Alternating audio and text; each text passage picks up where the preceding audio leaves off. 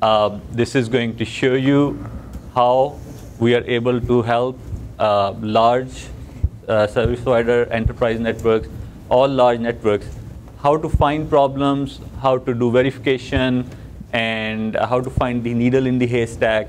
So feel free to ask me questions, and I'll try to weave in as much as our experience as possible. So what we're showing you here is a network. Imagine that you're working with Charles Schwab, and you have this complex network, and you deploy Veriflow software.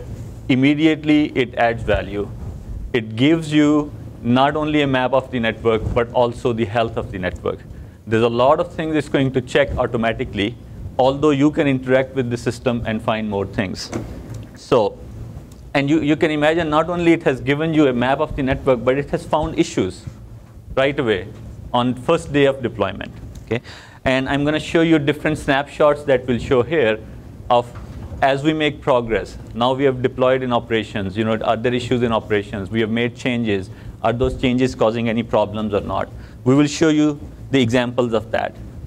So to clarify, are you saying out of the box there's some intents defined already that you'll catch interesting things within the network? Absolutely. Okay. This is what Brighton mentioned, auto inference of intents. There are millions of checks we are going to make automatically without user interaction. Got it. However, you will see that users will enjoy interacting with the system because of the richness of our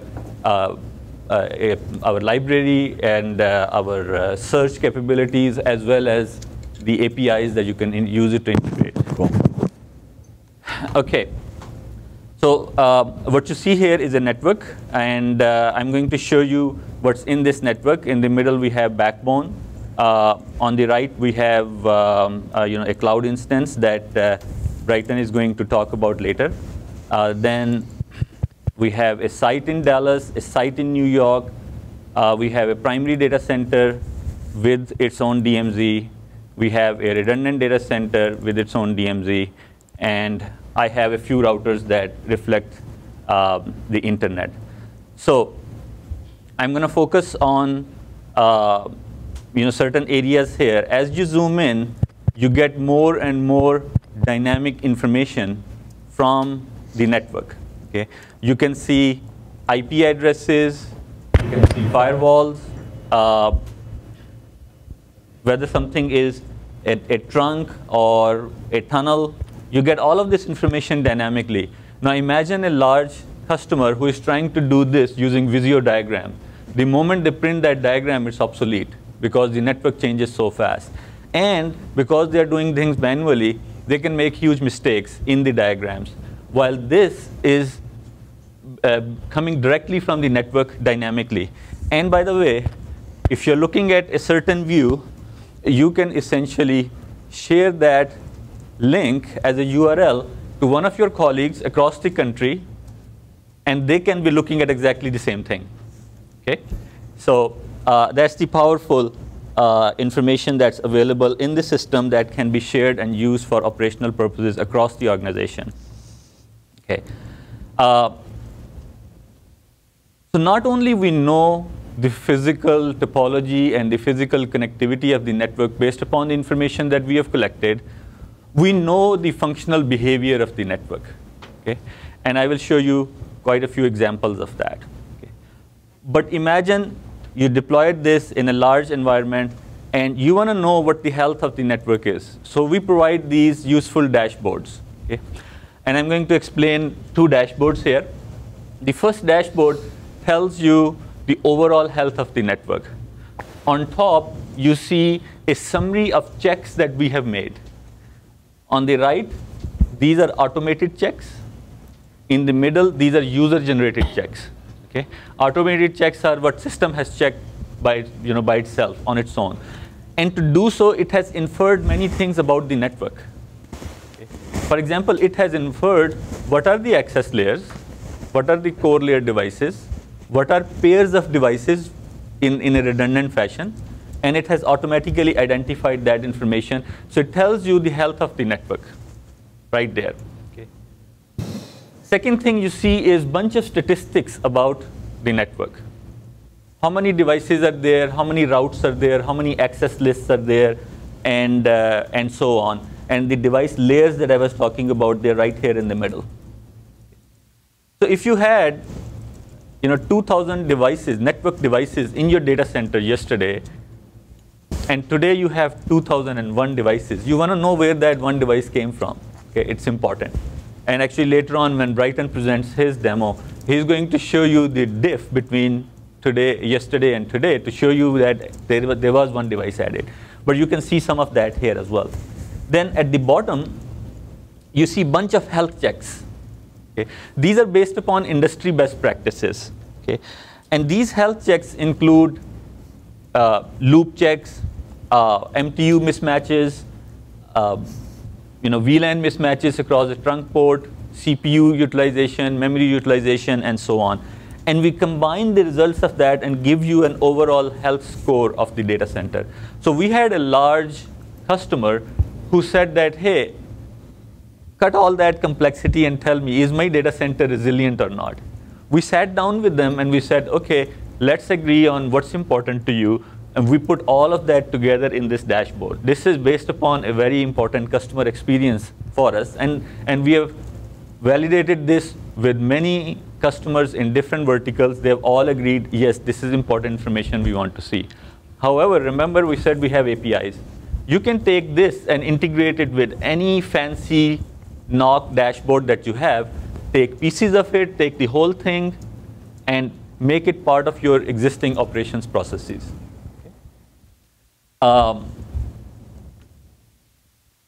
So I just wanted to highlight, this may look like hundreds or thousands of checks. But keep in mind, behind each check is actually thousands or millions of checks. I'll give you a simple example. So one of the customers we're working with, in one data center, they had 1,500 network devices, and they had 100,000 interfaces.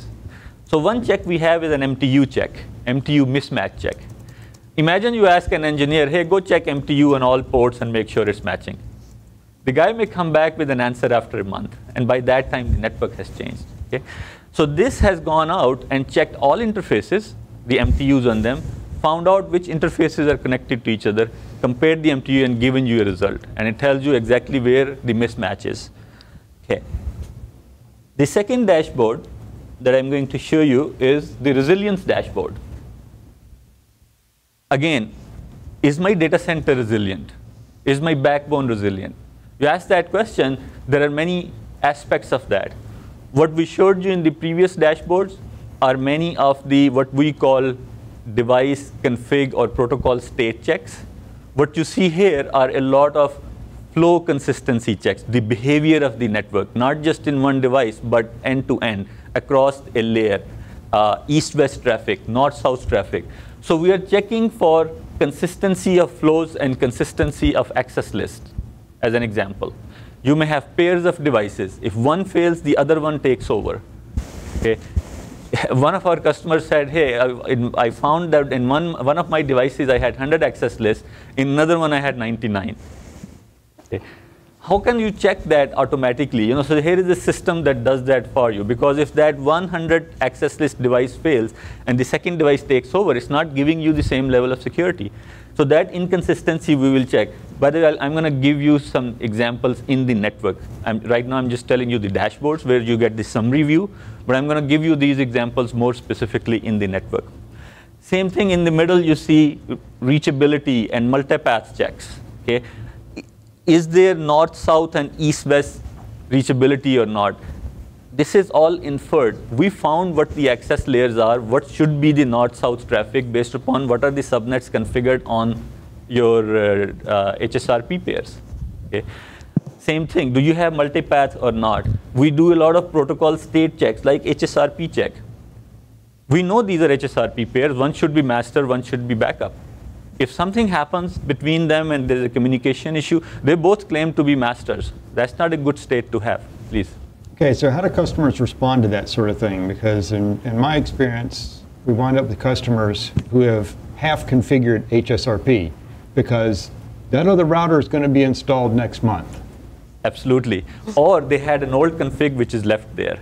So yeah, we went to a customer, we installed this, they found out HSRP was configured fine. but they were missing an OSPF entry for one of the subnets to advertise that to the rest of the network. They thought they had a redundant path. To update this backup device, they brought down, as part of the plan change window, they brought down the primary device to say, hey, I'm going to make changes now. And the service went down. Okay? So yes, this opened up their eyes. We installed this. We found this problem right away. Not just this, I'm going to give you some very specific example of how do you then take that problem and find the needle in the haystack, the root cause of the issue. So we'll go through that. Well, the problem that these customers had was not that it was a problem, it's just that it was a non-problem, and yet it showed up as a problem that they had to report up the chain of command. I'll give you an example of a non-problem. And they said, no, this is not a problem. This is the way our network is intended to be right now. Which is great. Sometimes that's the way it is, but let's say that guy who was planning that way left, and 6 months later, a new guy comes in and makes a change, not knowing what the intent was, he's going to screw things up. So even if that was the intent, you want it to be documented that, hey, this is how it was, and now we're going to make a change based upon that. So understanding that behavior is still important. I'll give you an example of another non-intent. We went to a customer, and one of the checks that we do, actually, you will see it down here, how long devices have been up. We found out of the 1,500 devices in their data center, they had 32 devices which were up for 10 years. Okay, no problem. And the operations engineer was actually pretty happy that, hey, I got good devices. They've been up for 10 years. These are solid things. His boss wasn't happy because they had a policy that said, every year you're going to upgrade the software to make sure that you get rid of the bugs. Okay, so he said, hey, you haven't updated these devices in 10 years. These devices contain bugs from all of those last 10 years. So it's a perspective. Our goal is to give you that power and the information and a system to help you do a better job. Okay. Another thing we are checking, not only we are checking state of HSRP and spanning tree, but also cross-protocol checks. It's a very good practice to have that whoever becomes the HSRP master should also be the spanning tree root. Okay. We will check for that consistency, and whenever there's a violation, we'll tell you.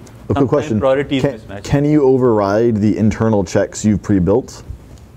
Yes, we can. There's also, when you're installing this, there are flags you can turn on and off. But you'll find that all of these checks are fairly useful. But if things need to be ignored, they can be ignored. Question about the HSRP check. The other one that I've seen in the field is people have a static route in the vicinity of a firewall, and they point it at the real address of one of the routers rather than the virtual IP of the HSRP. Do you check that? We would know that a static route is sending a traffic in a certain way, yes. You can define those checks yourself as well. But let me show you some of the examples in the demo. I think you'll get the idea of what I'm talking about. Cool. Okay, now I'm going to go into the Network Explorer. Now, I want you to know that we are not just checking configuration and protocol state. We know the end-to-end behavior of the network. I'm going to show you more search capability later, but I just want to show you one search right now, just so you get the idea. How do you build a networking graph? The network graph is built based upon not just the config, but also the CDP and LLDP information that we get. And if I don't run any? Yes, so we have some customers who actually intentionally block it. We have two ways of handling it. One is, of course, it can be manually entered, that what is connected to what. Second is we can glean information from MAC table and ARP table and build most of the graph that way. Yes.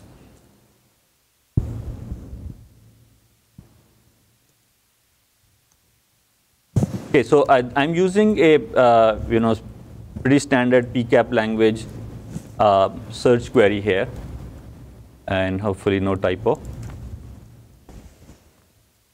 And it's asking a question: how does one go from New York to internet? Okay, And you can see here, it's found the path. In one click, I know where the path is. That's the power of it. If I had multiple paths, it'll tell me multiple paths. Okay? And there is a reason why I'm showing you this query. This is my ISP1 connection. When ISP1 fails, my traffic will switch over to ISP2. And I'll show you in my second snapshot the same query that the disaster recovery is working. Okay? That's a very important thing. Many customers told us, and this happened to one major airline a few months ago. They had a problem in their primary data center. They switched over to the disaster recovery site. The router did not do what they expected it to do. They had never tested it. Okay. Yes. In the CMP case, I might take any of the paths that have actual cost to the destination. Would I know which path is exactly taken? Could you infer from data flow how hashing actually worked on the device in question? You know what we will do is we'll show you all 4 possible paths. Right now, we are not doing a check on the hashing itself. But as Brighton said, our model can do all of that check. You know, that's an extension we can easily make. But we'll show you all possible paths. Okay? Now, so you understand that our system knows the behavior of the network. So let's say we made some changes in the network. I'm going to switch to a different snapshot, and a day later, and it's going to find, are there any problems in the network? And there I will pinpoint some of the problems to give you as examples. So as it's loading the second snapshot, the problems can be changes made by the users. Problem can be things happening in the network, like ports going down or so on. I've simulated some stuff ahead of time to show you the value so that you can see. OK, one of the things, the HSRP check we were telling. So reachability problem. So I know in my dashboard, I saw that I have some reachability issue. So I come to reachability, and I pick one of these errors that it's highlighting here. On the left side, it shows you the intents. Okay? And this one. OK. Now, what this is saying is that, hey, I have these 2 HSRP pairs. I have access only to one of them, not the other. Okay? Now, because I built the demo, I know where the root cause is. But let me tell you how an operations person who is overwhelmed by the network itself now has to figure out where the problem is. So what we have is a very detailed path trace panel. Okay? You can look at the flows in detail. Okay? This is like trace route on steroids. It tells you, unfortunately I can't zoom in, but it tells you exactly how the packet started, what the IP address, MAC address, which port it came in. So it's not just a layer 3 analysis. It's physical, logical, layer 1 through 4 analysis. It tells you how it's starting, which access list is hitting, then where it goes out, how it's reaching out to the other devices. Okay, and just to be precise, yes, you're showing what you think would have happened based on the snapshot of the state in the network. Based upon the data plane state that you collected up. It's not that the packet is actually would behave like this. This is what you believe would happen based on the state you captured. Yes, because those are the forwarding entries in the packet. And there is something messy going on underneath the forwarding table that you don't see, like DMVPN redirects, then the packets would actually go some other way. So all the protocols that we support, we will be able to know the behavior.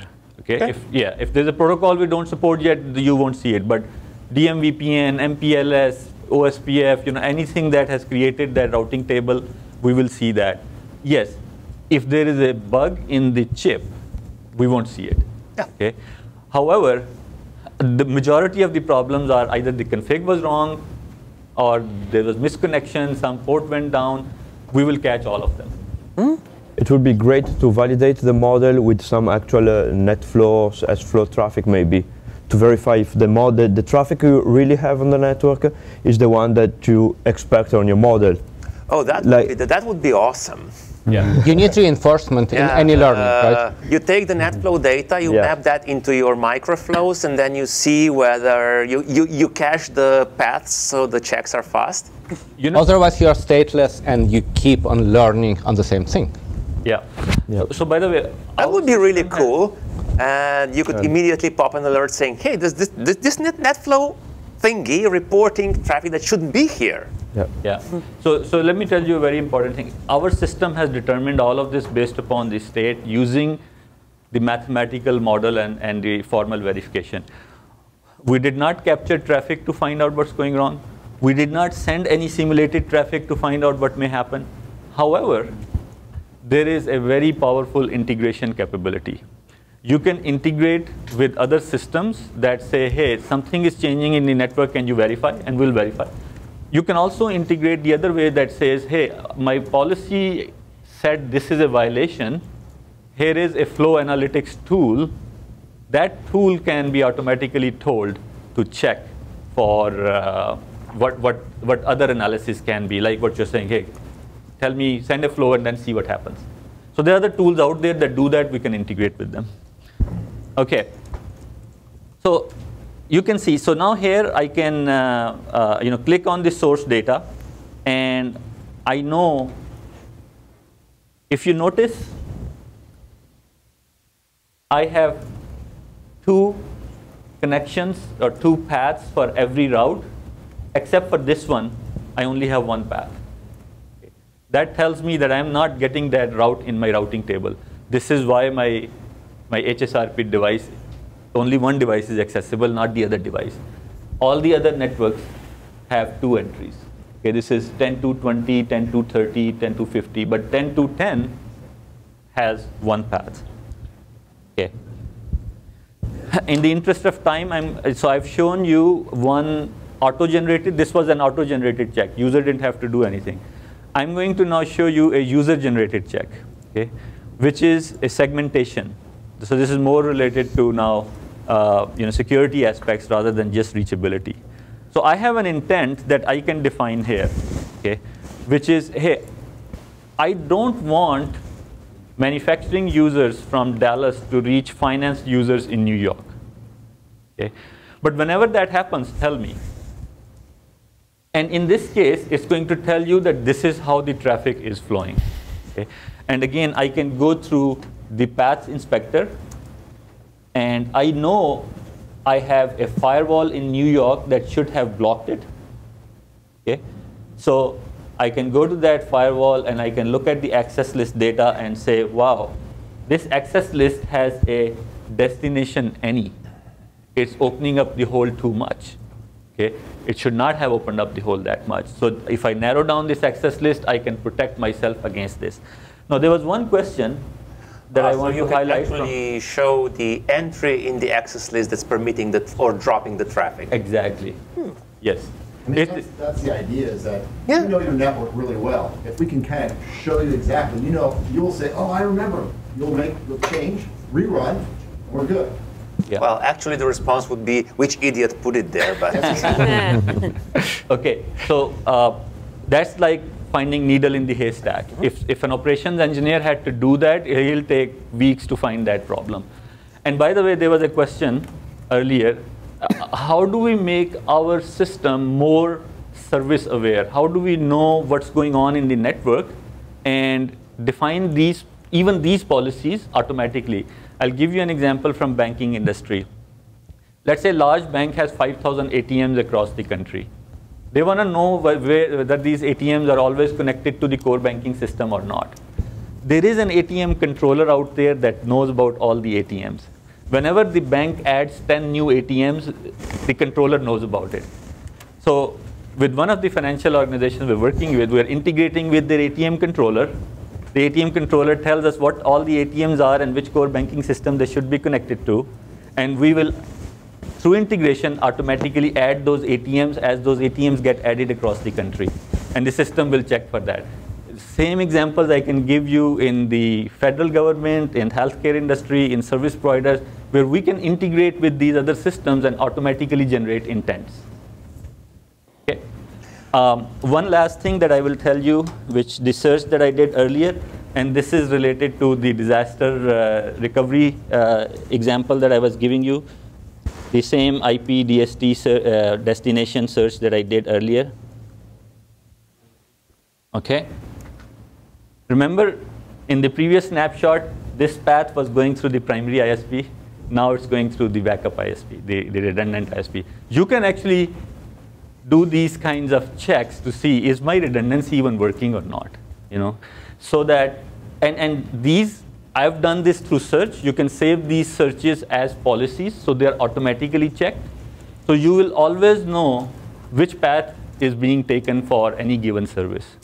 And the same thing can be used. Let's say a security guy walks into the network engineer's office and says, hey, there is a machine under attack. Can you quickly block it?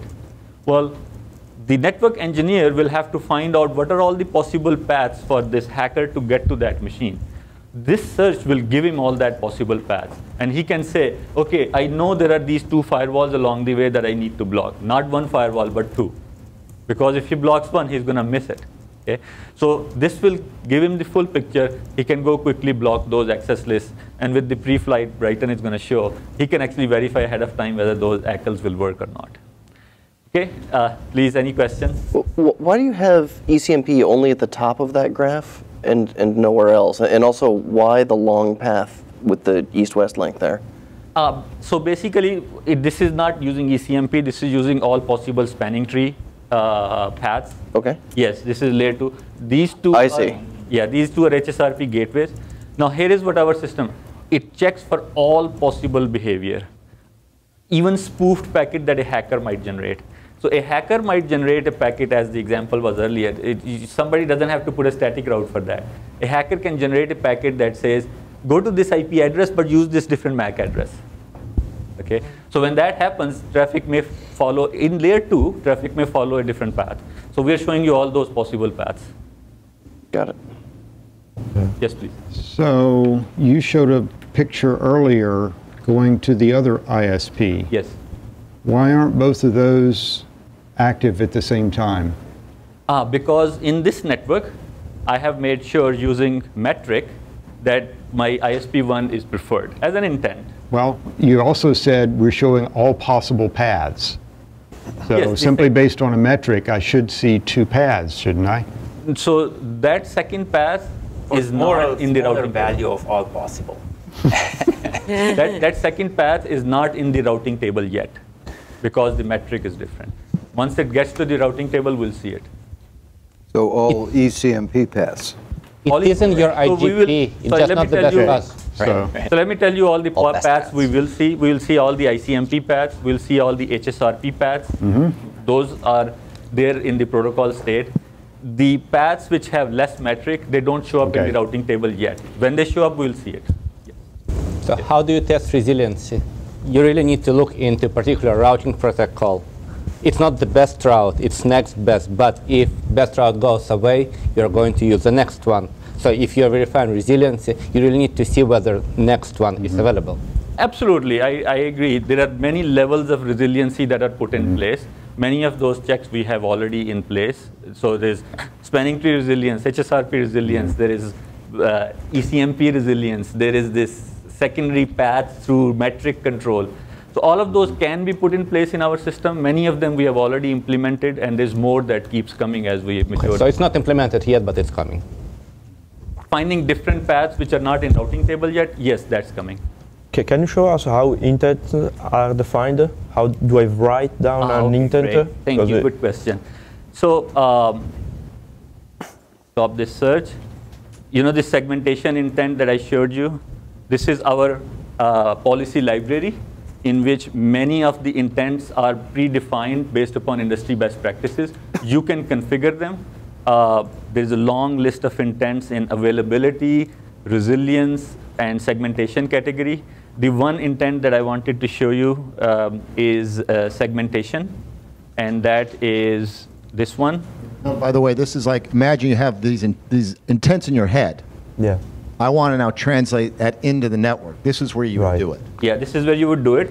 So all this is saying is the source segment is the Dallas manufacturing devices, and destination segment is the New York finance devices, And by the way, a customer had a spreadsheet with devices and with his own definition of what these zones should be. We integrated that, and all of those zones automatically show up. Otherwise, you can manually define them. I don't see TCP UDP ports there. Can I define even the single port, or is it just network to network? Yes, you can define ports, you can define VLANs, you can define it should enter a specific port. Sorry, just one thought here. These can be ATMs that get integrated and populated automatically through an API from the ATM controller. Or user can just come here and type it in. Yes. Yeah, I think that is the most important part because I start with all the intents of my network. It is the most important part of the design because that's what I need to validate.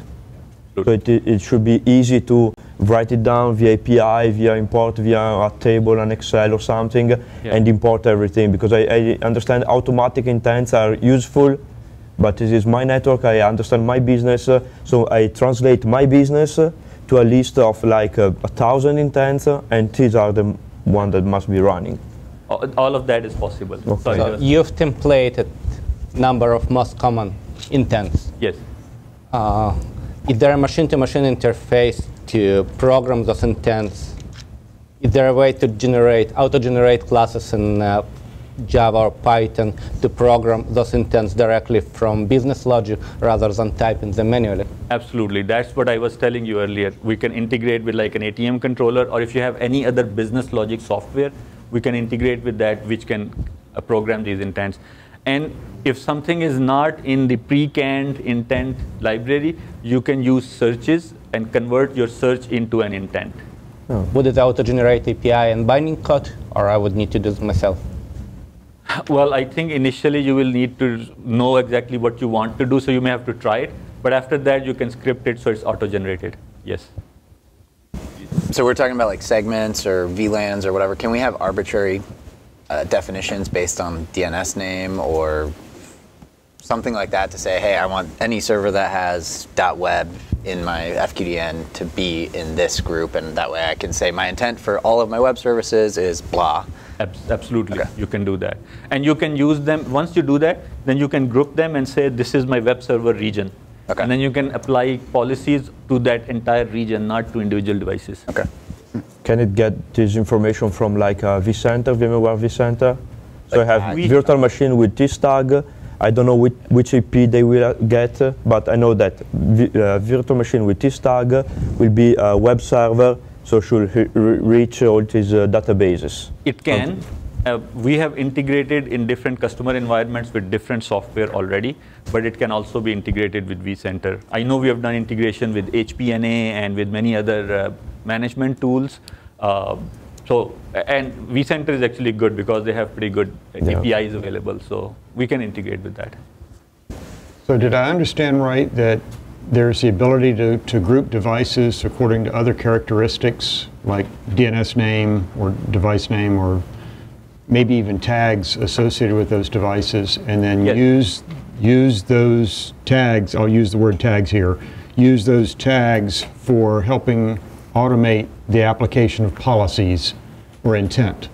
Absolutely. Okay. Yes. You can also group, if it's for a service provider and you're managing separate customers, you can then group and tag for those customers as well and visualize it. Yeah. Oh, so you support overlapping address spaces as well?